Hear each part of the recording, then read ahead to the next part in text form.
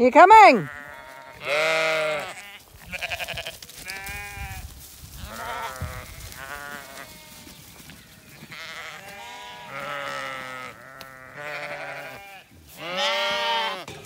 This is one of those gates you have to step on to open.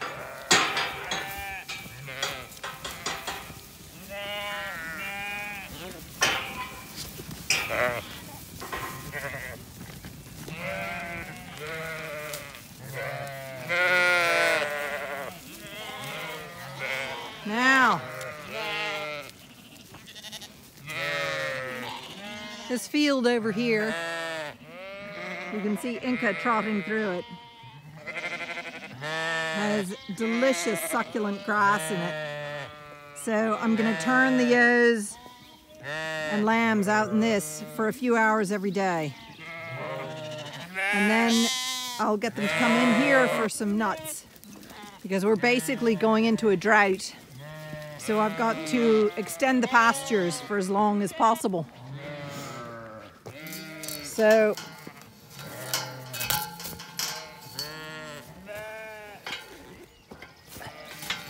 come on, girls. They're gonna love this. Back into rich, huge amount of herbs. The first thing they're going for are the dandelions.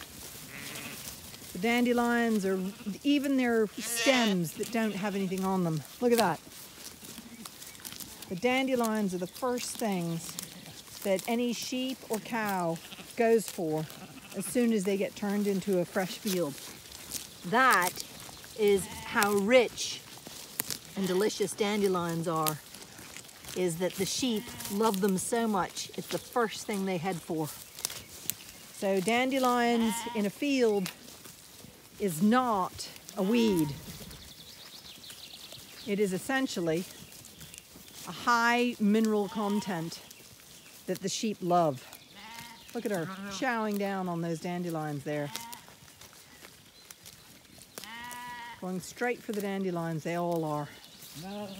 All going for the dandelions. They have a mineral lick. They have as much of that as they want, but the first thing they go for in the field are the deep-rooted dandelions.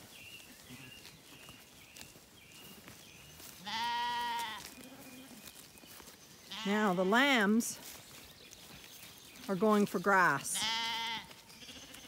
They're just going for sweet grass.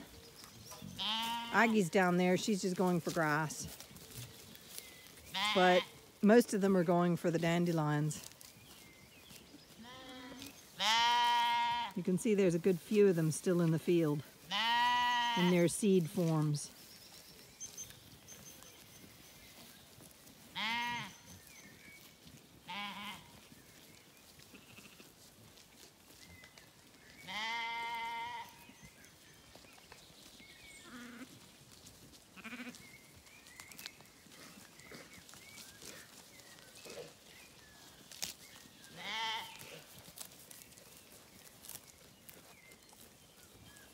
So any livestock farmer that tells you dandelions are a weed don't know what they're talking about.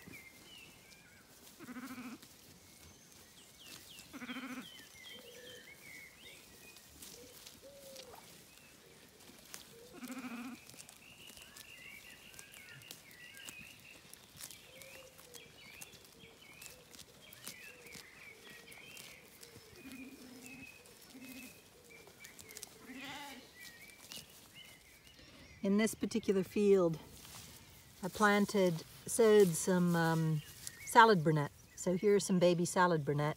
That's clover, but you can see the young salad burnet. So I'm hoping that the sheep won't overgraze my recently sown salad burnet. It's just coming into its young leaves. You can see loads of it here, because that's another deep-rooted herb that's really, really good for bringing up minerals and vitamins from deep in the soil. But you can see they're enjoying walking out into this field. A very diverse sward. You can see all the daisies up there on the side of the hill. Daisies, dandelions, speedwell, all kinds of different herbs are in this field.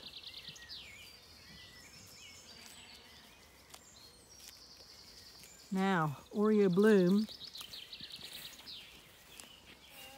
Yeah. Has made a beeline for this section here. So, oh, it's fresh sown grass. That's several varieties of grass I sowed on underneath an old hay bale that we fed the sheep on. This yellow flower here is a self-sown rapeseed. This would have been, a bird would have brought that in. So that's not that's a agricultural plant used for oil. So, see, look, still heading for the dandelions.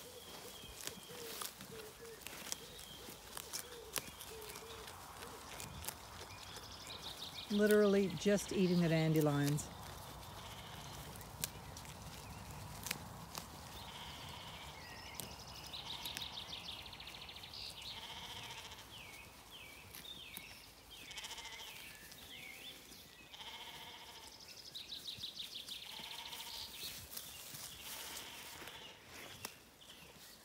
And that was eating a dock.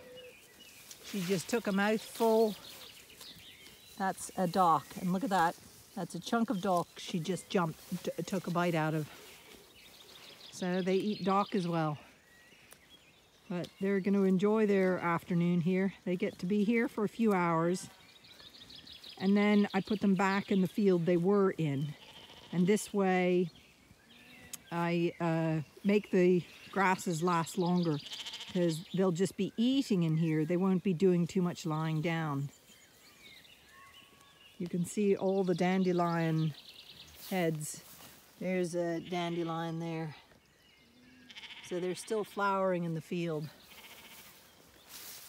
And then the daisies. Loads of daisies. And then loads of clovers. And that's one kind of buttercup. There's several kinds of buttercups. But during the evenings, they'll be going back into that field over there where they can lie down. So I'll rotate between the two. Grazing and nighttime accommodation. And that will make the grass last a lot longer through this drought that we're having. And time we need. We need rain, but we have to extend the value of the grass for as long as possible.